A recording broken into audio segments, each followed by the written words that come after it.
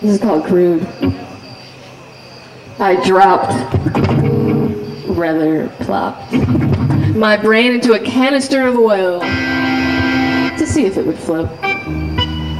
It bobbed for a moment, whispering, rather gurgling, "This is the worst idea I've ever had." First halfway up, then just an edge before it settled silently, a pulpy mass, barely visible beneath the thick, sticky liquid. I left it out there for over a year to see if it would take the greed, soak up the need for power, but it just cowered in the darkness, all of its crevices eating cake, too heavy with guilt to plan escape. Eventually, I got tired of locking my keys in the car, trying to remember if I liked Coke or Pepsi, this brand or that, so I lowered my hands into that gooey mess and pulled out a small cannonball.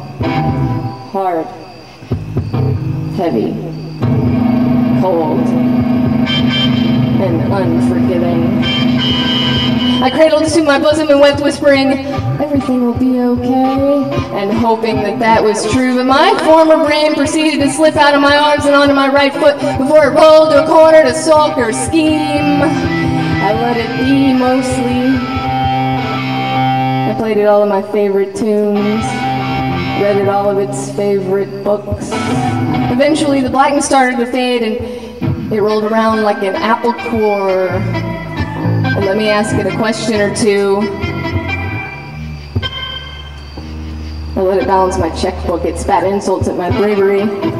I took it to the museum and developed its better half again. I took it to the symphony and it still wouldn't sit with me. Eventually, it helped me write some poetry while reminding me I was empty.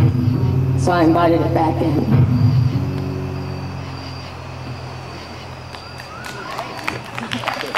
Rachel Short, by the way.